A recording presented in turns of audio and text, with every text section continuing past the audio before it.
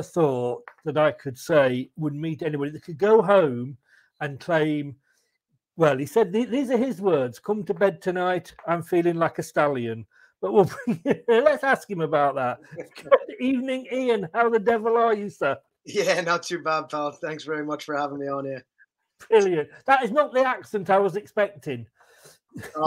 I'm even worse now because I've been back over here for 2 years, and I was always told I had a bit of a mongrel accent, regardless, with the Scottish kind of Scouse Canadian.